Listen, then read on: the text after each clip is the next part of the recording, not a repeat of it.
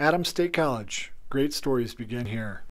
Welcome everyone to tonight's Adams State College Faculty Lecture. This is the first lecture in the spring lecture series. Tonight we have Dr. Beth Bonnstetter from the Department of Communications. She is an assistant professor of communication, singular, is that right? She's in her second year here at Adams State College. She's from Denver, but she did her PhD at the University of Minnesota, Twin Cities. And the most interesting thing I learned about Dr. Bonnstetter in getting ready for this talk is that she earned her PhD in satire, parody, and Mel Brooks films. I feel like I did something wrong. Hopefully tonight's talk will shed some light on that. So right now, please join me in offering a warm welcome to our speaker, Dr. Beth Bonnstetter. Well, thank you, everybody, and thank you for coming out tonight on a cold night and missing the State of the Union. I very much appreciate it. Whoops, that wasn't right. Whoops. See, I'm off to a stellar start, aren't I? That remote mouse gets everybody. Yep. So all right. Double press use the wheel. The wheel. Ah, all right. A little more about me. And the reason I put in a little more about me is because, as Robert implied, it may sound a little screwy what I do. It's like, you got your PhD in what? I got my PhD, overall it's in communication, like communication studies. My doctoral dissertation, however, was on Mel Brooks films. The field of communication is a very vast field. It encompasses a lot. It encompasses anything having to do with human discourse, whether that's media, whether that's interpersonal communications, whether that's cultural communications, intercultural communications, whether that is rhetoric, and on and on and on. So media studies is kind of a subset of communication, and that's really what I do.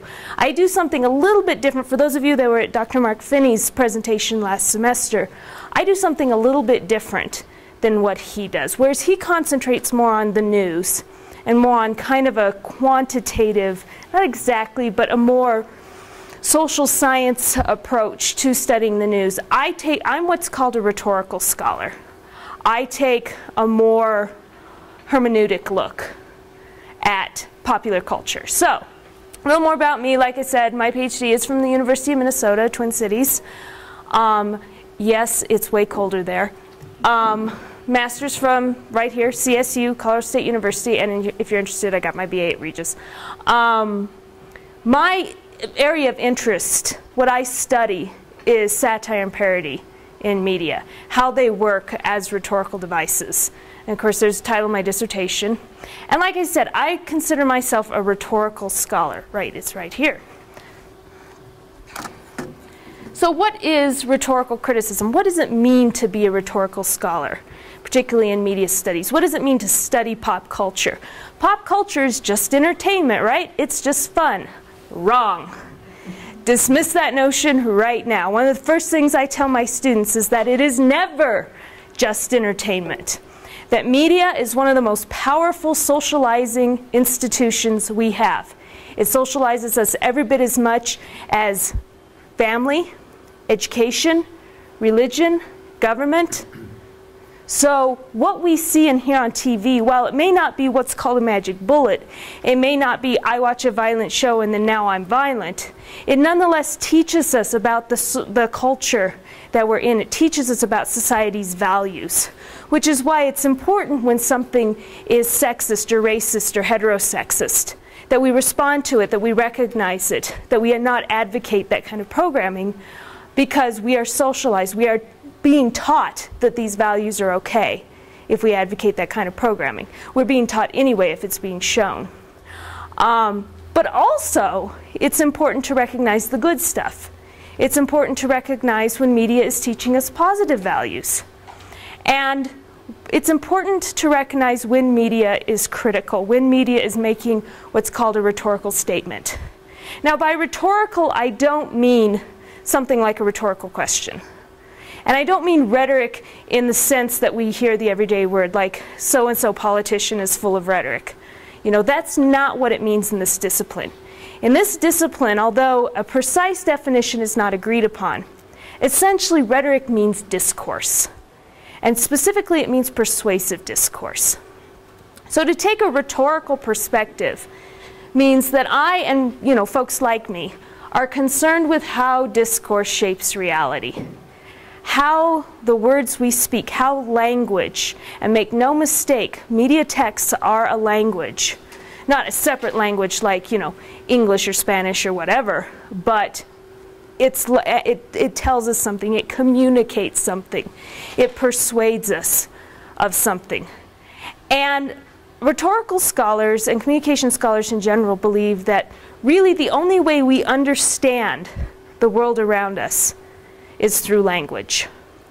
Now that's not to say that a world doesn't exist outside of language, like water or that stuff that we have labeled water. Yeah, that's still out there without language. But the only way we as human beings can understand it, the only way that we are able to deal with it, to give it meaning, is through language. We are capable of symbolic thought.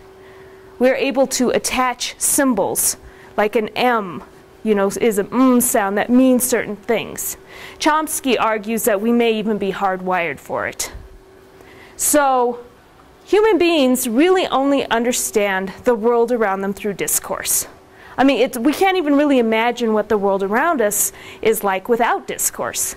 That's how absorbed and involved we are in discourse, and how much it shapes our reality. And TV, film, websites, etc. are discourse, as is all narrative, books, you know, anything. These are all discourse too. They're speech too. They're ways of communicating too. And actually, everything is rhetoric. Anything, and by rhetoric I mean specifically persuasive. Kenneth Burke would argue that pretty much everything we do is in some way persuasive.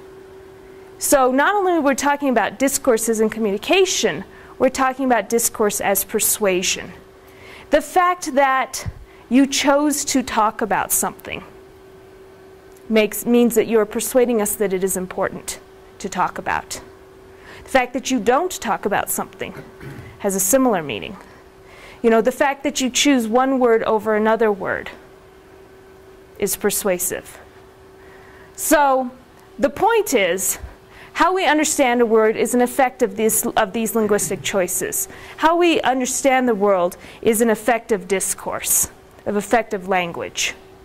And therefore, in a rhetorical perspective, we kind of throw out the idea of objectivity.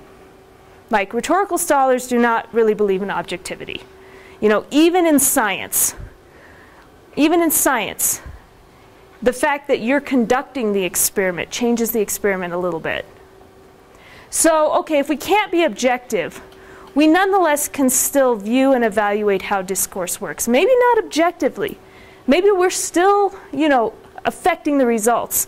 Our own little biases are still in there, our own persuasive choices, our own word choices. But nonetheless, we can still do a fairly good job of evaluating how discourse shapes reality and how it works. So, what I do as a rhetorical scholar is I ask the question, how do different pieces of pop culture operate rhetorically? That's kind of the broad question that I ask. How does pop culture operate rhetorically? In my personal case, I'm very interested in parody and satire, specifically in comedy. But there are other pieces of pop culture too that I might ask the same thing of. All right, so one of the questions I get from students quite a bit is, why study comedy? It's just funny. It's just comedy. It's just a movie. It's just silliness. Well, if you've been paying attention, you probably can guess my answer. No, it's not. No, it's not. It's never just entertainment. And comedy can be not only one of the most persuasive forms of mediated discourse that we have, it can also be one of the sneakiest. It can slip in unnoticed. It can persuade us in ways that we don't notice. So studying comedy is really about that. And it can do a lot of other things too. It can reveal the world and comment on the human condition in society. I mean, think about things like the old Charlie Chaplin movies when he would, High Times, is that what it's called? I'm not remembering off the top of my head. When he would comment on the social conditions of workers. But he would do so using slapstick. You know, he'd be caught in the cogs or whatever. It can tell us about the human condition. The very fact that we laugh at slapstick in and of itself is an interesting rhetorical message. The fact that we laugh at somebody beating the crap out of somebody is itself interestingly rhetorically. And it can tell us a lot about ourselves. And humor in particular is what we call a rhetorical device. It's something that's put in, humor by and large is not accidental in text. Now the reason I say by and large is there are occasions when it is. We have names for some of those texts. For instance, something called paracinema, which is a film that's so bad it's good. And it gets a following. The latest one to come out of any note is one called The Room. And it's this film that was made in 2003, and the shots are out of focus, and the acting's really terrible, and the plot makes no sense. And young people are lining up around the block to see this thing. I mean, and they laugh at it, and they throw things at it, and they interact with it. The guy who made that probably, Tommy Wiseau, probably did not intend, he says he does now, but we'll talk about why intent is also not really a strong factor. Probably did not intend it to be funny, but it became funny. That's paracinema. Camp is another type of text that may or may not be intentionally funny, depending on if the camp is intentional or not. Some camp is, some camp is not. But by and large, humor is an intentional device. And the reason, well, let me back up just a sec. So in other words, it operates as discourse, persuasion, and argument. Humor is put in there, and that the author wants you to laugh at something makes it highly rhetorical. Not just rhetorical, highly rhetorical. Now, I'm about to say something that's going to sound like I'm just about to contradict myself here.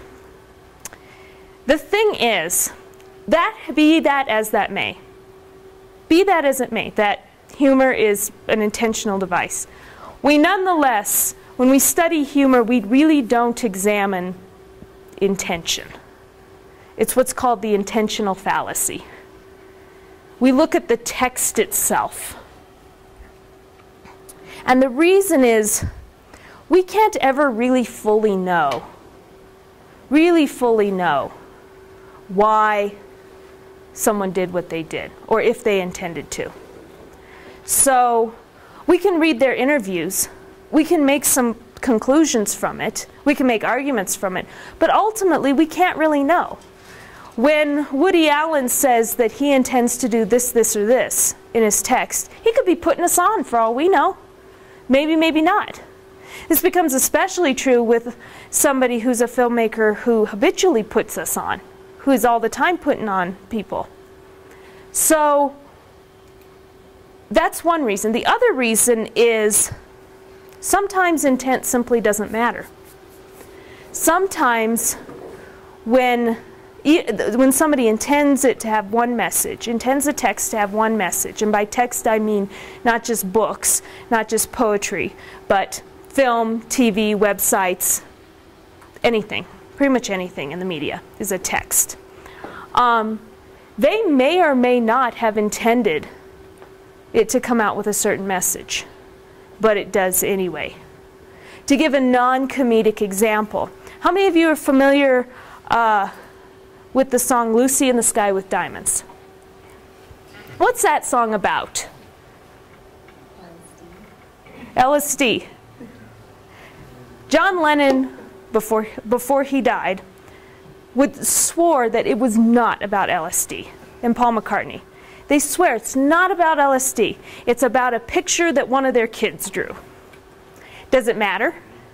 Not in the least. The point is that people have taken it and made it mean LSD, or they read into it that it meant LSD. What John Lennon and Paul McCartney intended at this point is kind of irrelevant. Well, I mean, we can argue, but that's not what that song means. It doesn't matter. All that matters is what we as how we as a society interpret it. Because that's the message we're getting. That's what we're being socialized into. So that's why we can't really worry about intention at this point. We have to worry about what the text itself is doing. So we look at the text.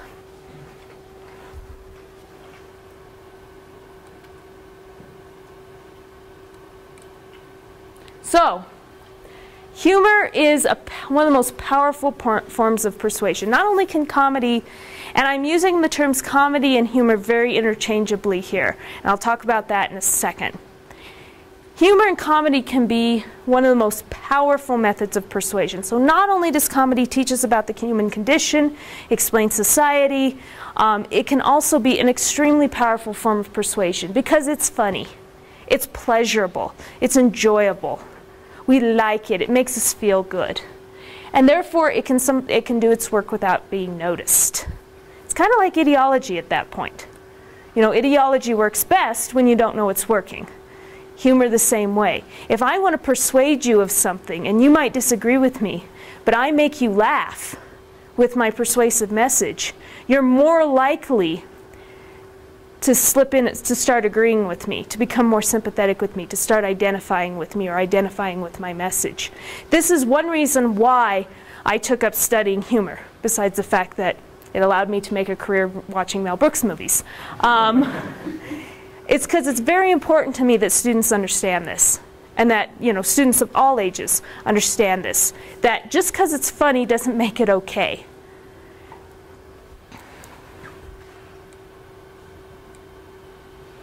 So, not all humor, including satire, and we'll talk about that in a minute, is positive. Some of it can be very socially damaging, very repressive, carry other unwanted consequences. One of the classic examples, and I don't mean classic as in good, positive social value, I mean classic as in well-known examples, is that of the Nazis. The Nazis used to make films that satirized, if you will, the Jews. Is that progressive? Is that good? Do we want that in our society? No. So, humor can do its work very subtly. You probably could all think of a time when you saw something on TV that was supposed to be funny that actually offended you. Humor is not always positive. And one of my goals as a scholar is to get people to know why they're laughing. I'm not, you know, I was asked once, well, what you do, you know, how can you do that? Because if you have to explain a joke, it's not funny. Well, I disagree. I disagree. I think that in the process of explaining the joke, it becomes funnier. If you know why you're laughing, if you understand why it's funny, if you understand the cultural context behind the joke, it becomes that much more pleasurable.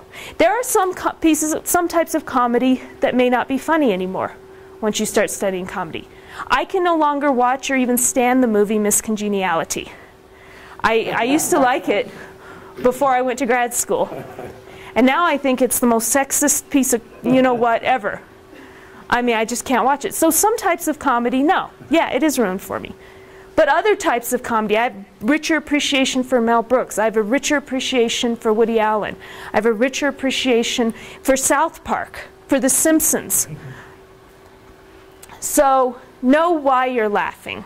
And that's really why I got interested in this topic, to teach students to be able to critically think through comedy. So, for some reason, I duplicated that slide.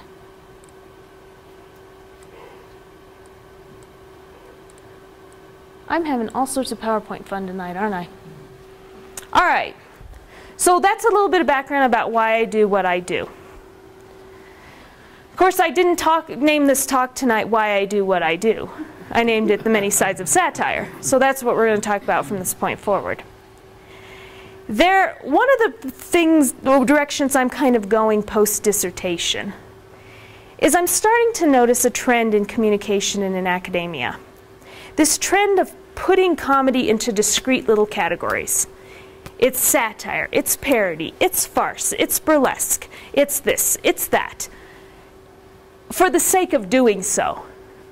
There doesn't seem to be any reason for it other than to put it in categories and publish and get tenure. And these scholars will defend strongly, well, that is not satire. That is not satire. And if you think that's satire, then you don't understand what satire is. And then in a different book, no, this is satire. And if you think that, you don't, well, I call BS. The reason the line of thought I'm getting into now and the work that I'm starting to do now is to kind of get past this idea of putting satire into categories or putting comedy into categories simply for the sake of doing so. Like, I can understand it to be able to point to students the differences, the subtle differences that you can see in different types of comedy. But I don't see it just for the sake of being able to publish it and my, what a good scholar am I. I mean, it's kind of a waste of time to me. For one thing, there's disagreement over what each of these categories constitute, depending on who you're reading. Umberto Eco would categorize humor one way and comedy another that's completely opposite of the way Bakhtin does it. Freud had a completely different definition for humor. And those are the old guys. The current communication scholars are even more picky about this is this and that is that. Parody is not satire and satire is not parody, and never shall the two meet. Even though in real life and in real satire and real parody, that's rarely ever true.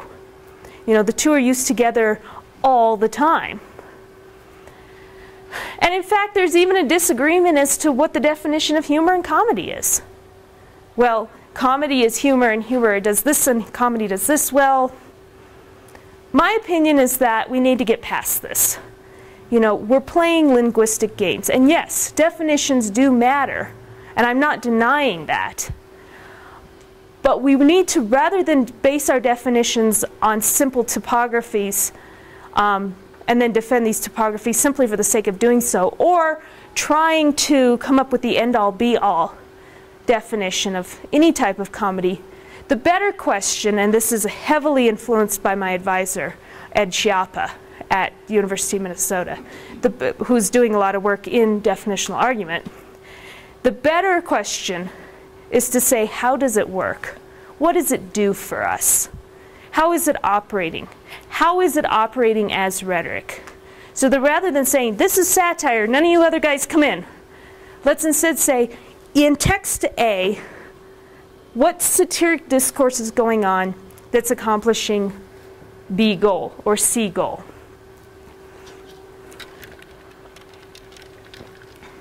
And so one of the things I argue is that satire, picking one of these categories, satire is the one I focus my attention on the most, operates in many ways. I mean, if you think about it, if you ask somebody about The Simpsons, they might say it satirizes sitcoms. Well, a lot of communication scholars would say, it parodies. Hair split. The point is in our everyday discourse and in the discourse outside of academia, and I'm very interested in bringing academia beyond the classroom. In the world outside of academia, everyday people do not split hairs like that. They use the terms parody and satire interchangeably. And so trying to defend these two as separate categories is kind of a waste of time, in my opinion. Plus, it's been done to death. You know, I have a bunch of books on parody and satire, and every single one of them swear to God that parody and satire are not the same thing, but have a little bit different inflections on what the differences are. The point is, we need to really only use the categories as much as they're useful to us in understanding how they work. And satire, and a lot of, satire operates in many ways. And so that's what I'm going to do now, is talk about some of the ways that satire operates in TV and film. This is a sampling. These are the ones I've come up with so far. This is not an exhaustive list. One of the things I tell my students is I try not to be an essentialist, an absolutist. Because to say, you know, I try not to be, and I never want to say that there aren't exceptions, or I rarely want to say there aren't I rarely want to, you get it, because to do so is itself an absolutist statement. But these are some of the ways satire operates. It's not an exhaustive list. And as I go forward with this research, I might find others. But this is a start. So we might think of satire as going into one little box. Well, Jon Stewart and The Daily Show, that's satire. What Stephen Colbert does to mostly Fox News commentators, that's satire. Although I would argue that he goes after Keith Olbermann just as much. Maybe not in terms of political opinions, but in terms of mannerisms. You know, that's satire, nothing else. Anything else is farce or something else. Well, I say no. Because we're seeing satire pop up in all sorts of interesting ways. And the first way is what I call ironic satire. This is what we might think of most as satire. By irony, and there are different kinds of irony. But by irony, I'm primarily talking about, in this context, and the way I'm defining it here, is doing something and meaning the opposite. So, how many of you are familiar with All in the Family? Okay. Or Stephen Colbert. Let's look at both. So when Archie Bunker stands up there and says every racial slur under the sun, it's meant to be, the text is meant to mean the opposite. We are invited by the text to laugh at Archie Bunker. When Stephen Colbert makes fun of these, acts like a Fox News commentator or MSNBC News commentator, especially during his interviews. I love right before his interviews, how he runs back and forth on the set and the camera's on him, and it's just all about him, not the guest. You're meant to think the opposite. The text is inviting you to laugh at that behavior. Now, you can probably begin to see a problem here. What if the viewer doesn't get the irony? It is a fact that viewers sometimes don't. A very landmark study in communications by Vidmar and Rokeach, I might be pronouncing that wrong, might be Rokeach, went out and asked several viewers of All in the Family and found out that a good percentage of these viewers actually thought Archie Bunker was talking to them. They didn't laugh at Archie Bunker. They were like, oh, it's great that Archie Bunker is on. Finally somebody who agrees with me. Horrifying, right? Terrifying, but true. There's a lot of folks who think Stephen Colbert is an arch-conservative. They do. They think Stephen Colbert is a political commentator with highly conservative, not even conservative, a little bit weird values. And they love him for it. That's one kind of satire. I'm going to show you a clip from a Mel Brooks film, because I love me my Mel Brooks, that very much relies on irony. I'll show only about 5 minutes of it. It goes on longer than that. But it's one of the most common kinds of satire, and then I'll discuss it for just a sec. So,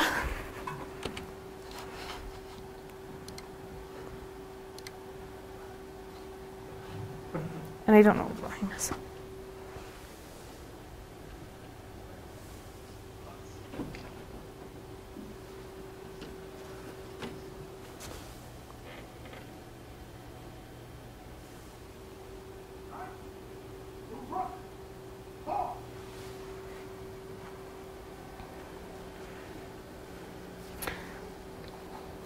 I'm going to go forward just a little bit. There's a language, by the way.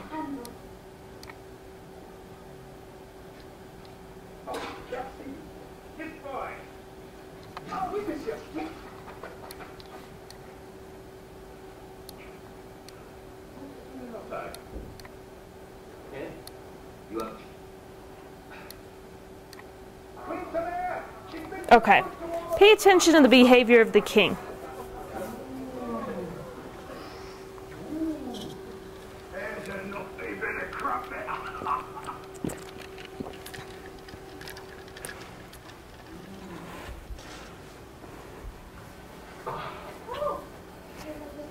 How's it going, Marie?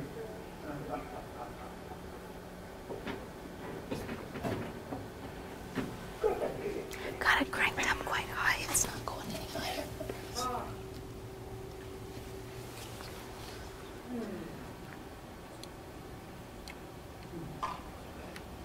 They might have it down.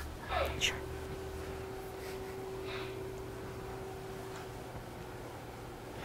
It's so green. May I have one? Ooh. Careful, too? Who's more for us? Who are you? Your Majesty, I am Mademoiselle Rambo. Nice names. Tell me, my dear, what can I do for you? Your Majesty, my father, Monsieur Rambo, for 10 years has languished in the Bastille. If I don't put him out soon, he will surely die. I throw myself on your mercy. Please release him. Why was he put into the Bastille? Something to word in a party, someone overheard him. He said. He said, the poor is so bad. What did you say? The poor, he's so bad. You're lucky he's still alive. Please, Your Majesty, don't let him die. I'll do anything to gain his pardon, anything. Anything? Your Majesty, I was raised in a convent. I don't indulge in pleasure and flesh. You don't put out. You don't get it. I simply don't do it. You do it. You know you do it. We all do it. We love to do it. You do it. You want to do it. I do it. I love to do it. I just did it and I'm ready to do it again. Don't tell me you don't do it. Now either you do it or your father dies. It's either hump or death. Hump a dick? Not hump or death.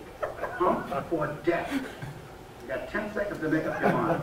Hump, death, hump, death, hump, death, hump, death, hump, death, hump, death. Your time is running out. Hump, death, hump, death. Hump. Sure, I'm glad you're throwing it over. Be at my chambers at midnight. 2 to 11. Wait. Don't wear anything complicated.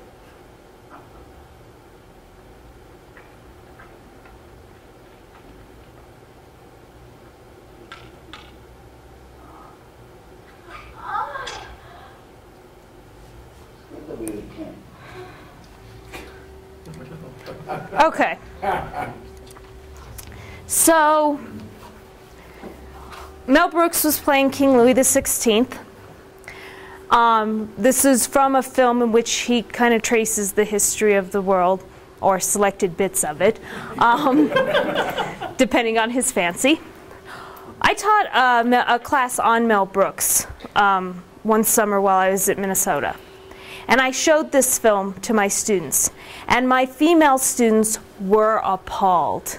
They're like, he hates women. This is terrible behavior towards women.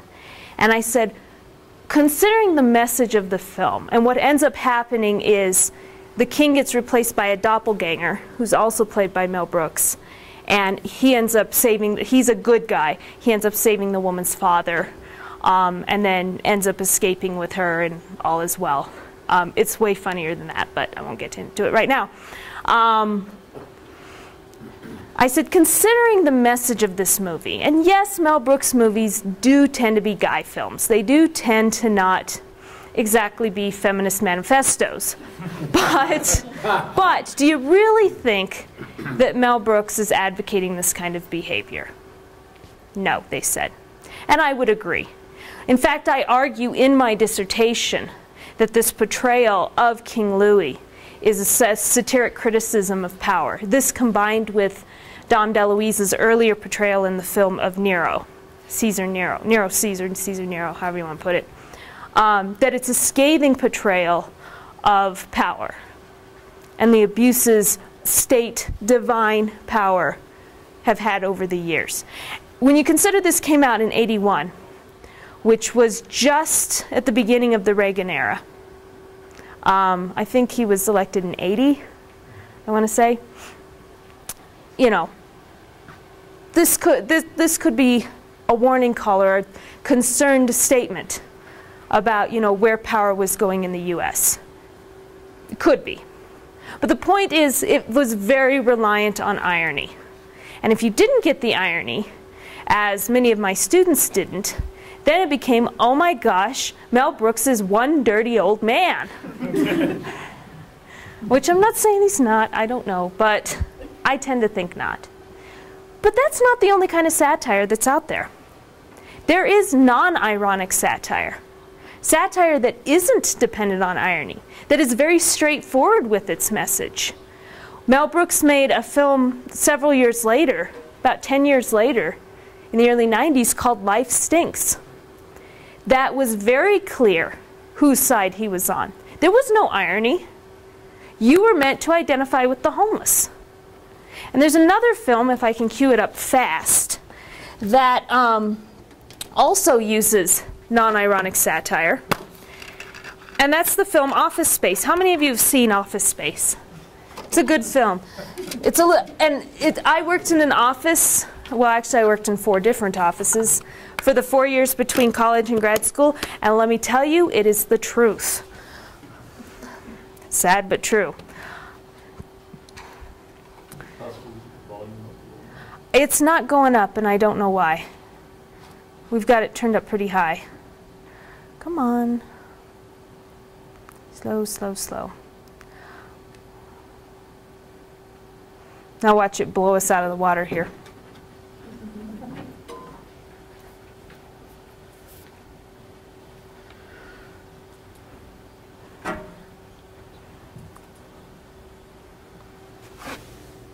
That one. Makes sense. Okay, I think we got the volume. We definitely have the volume taken care of. I mean, this beginning itself is kind of satiric.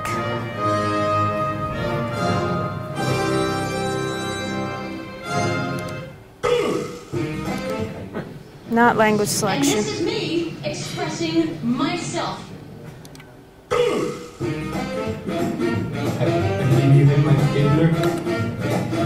Yeah.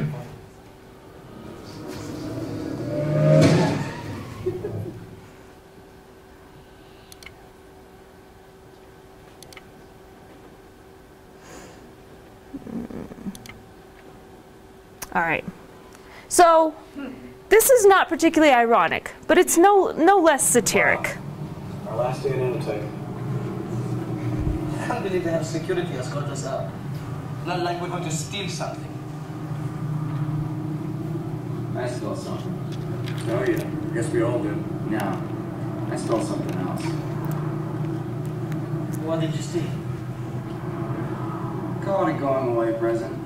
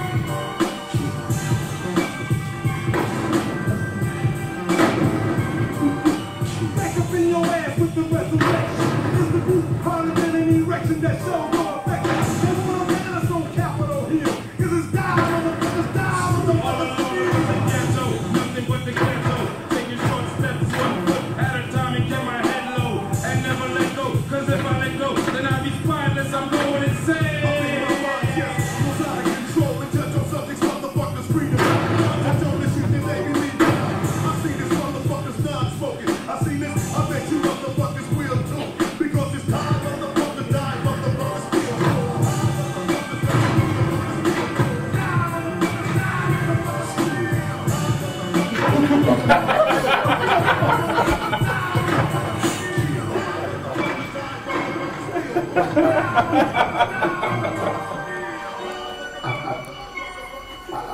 think it's something wrong.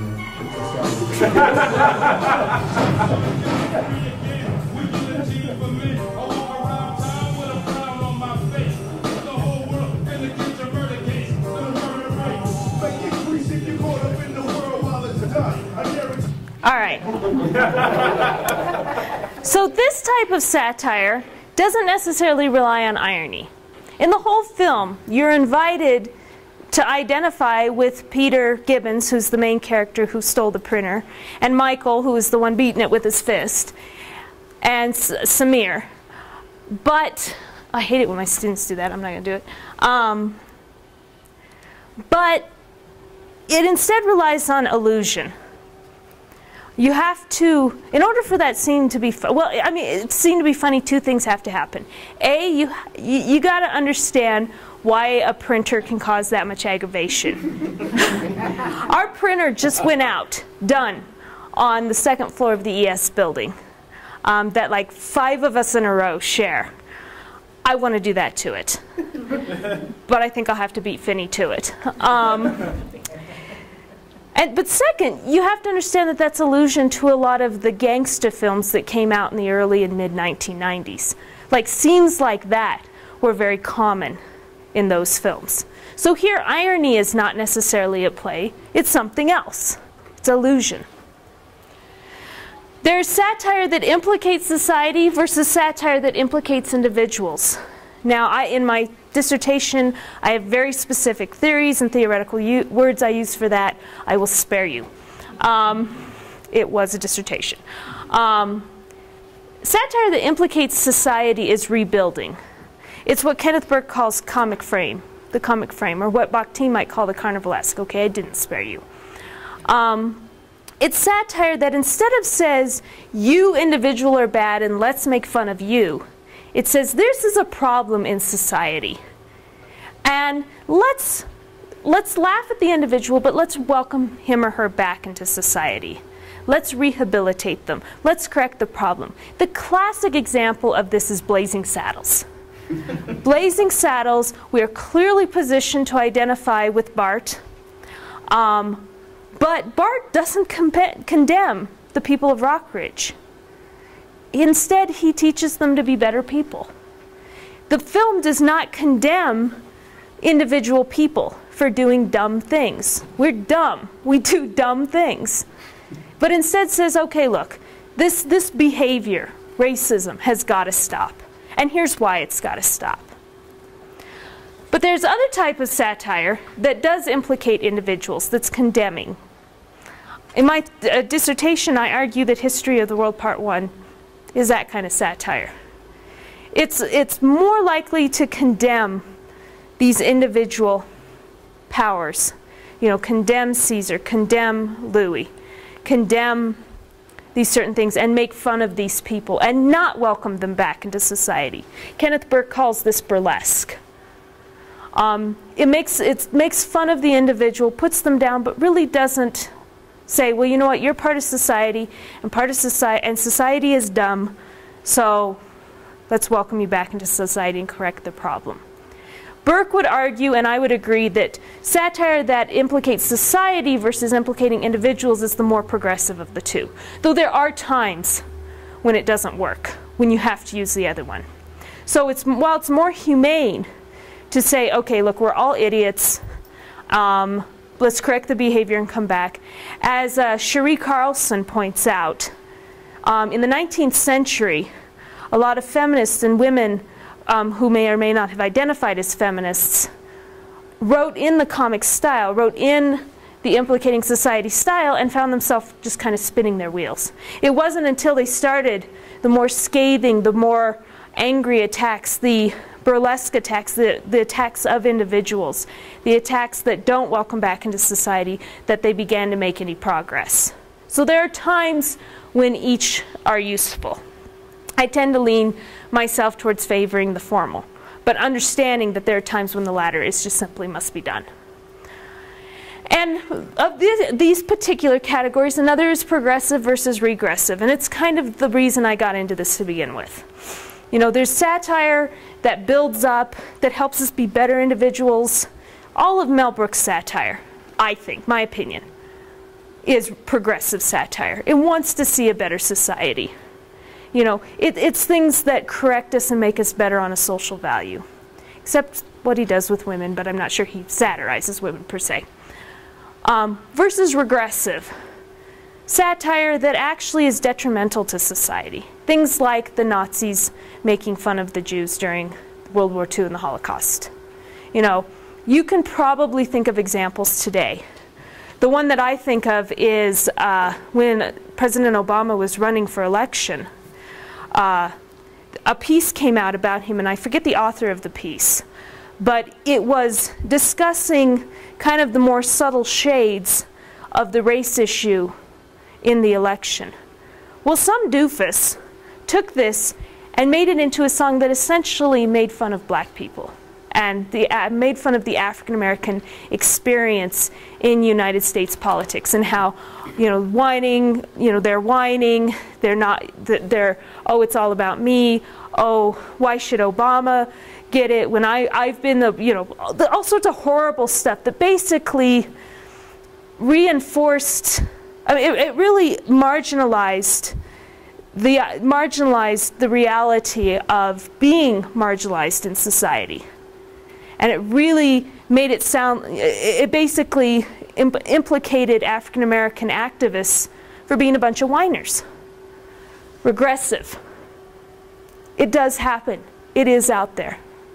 And what really got me going on this was when I read in one of my communication books, if it's not progressive, it's not satire.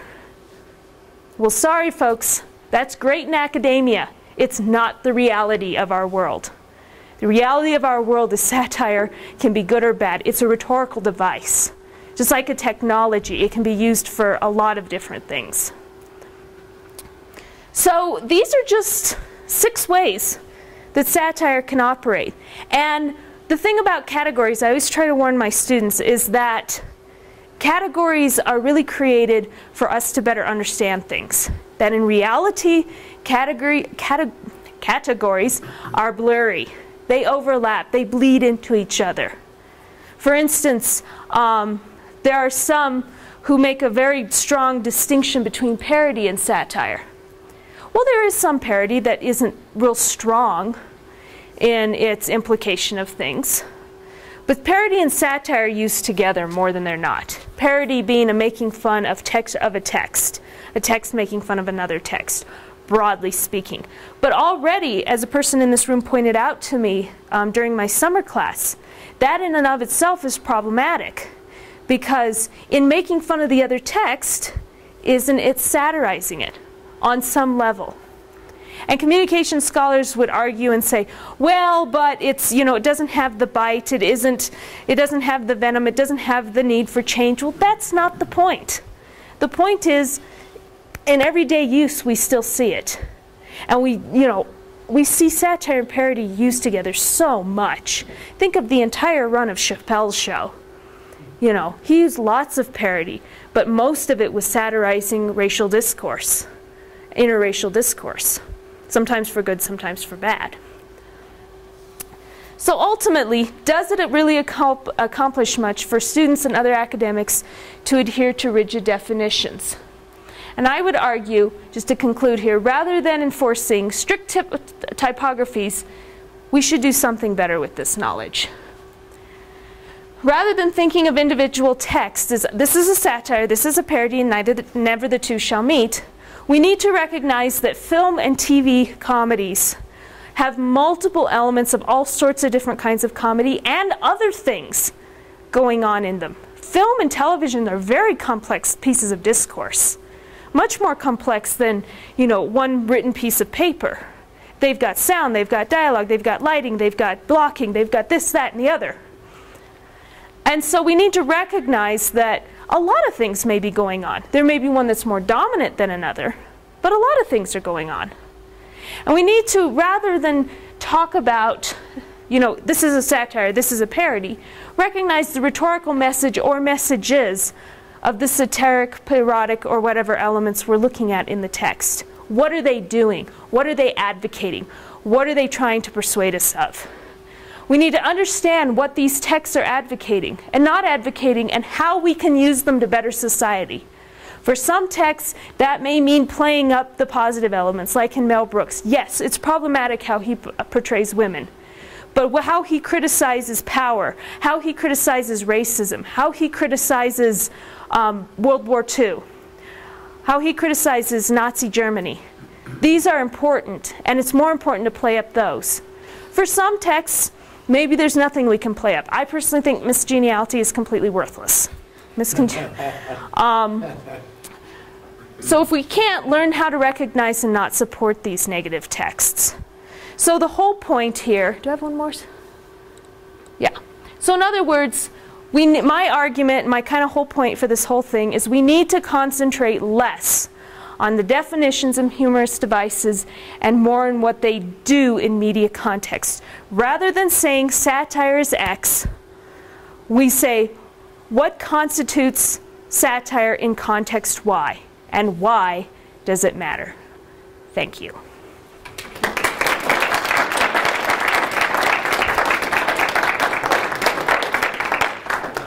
Do we have any questions for our speaker?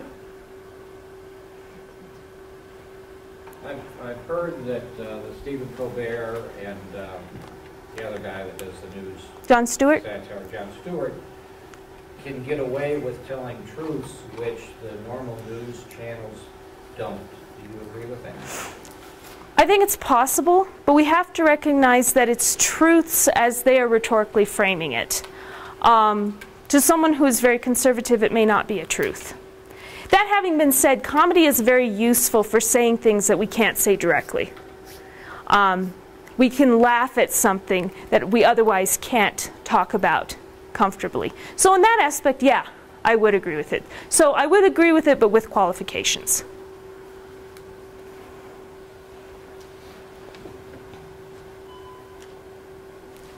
Okay.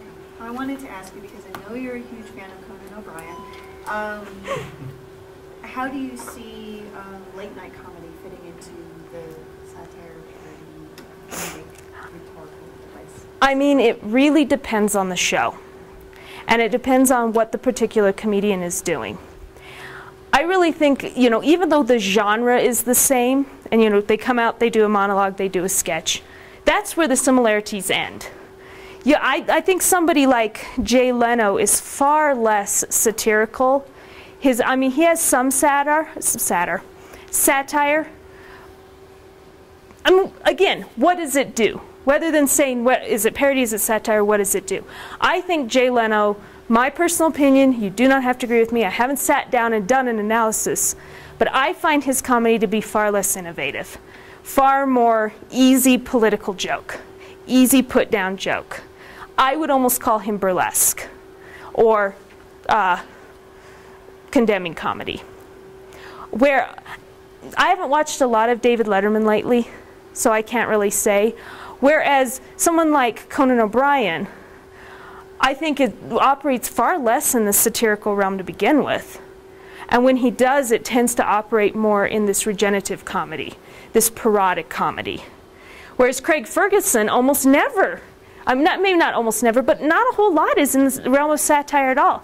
The satiric elements are played down in his comedy. So, and it's more about parody and wit, or, you know, satire of the absurd. I mean, these are not exclusive and limited categories.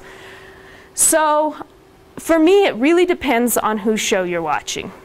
As a genre, genre is simply the vehicle. I'm not real strong on genres being that. I mean, they're important, but I think, again, what's more interesting is what's going on within the individual texts. Does that answer your question?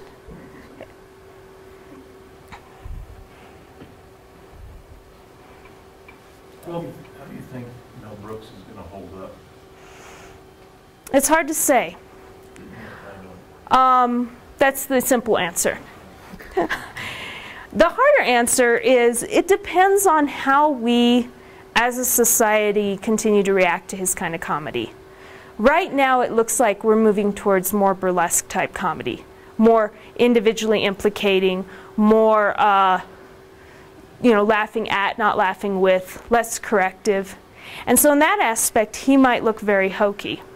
The other problem with Mel Brooks is he's very subtle about his political implications in his comedy. With the exception of Blazing Saddles, which is fairly obvious. Something like, a lot of people just think of Mel Brooks as, and I realize this is an overgeneralization, but think of Mel Brooks as just parody. Or as, just entertainment. Because he is so subtle and so sociological about his comedy and his criticism. So will I think that it'll hold up in terms of being funny? Yeah. I mean, bathroom humor really never goes out of style.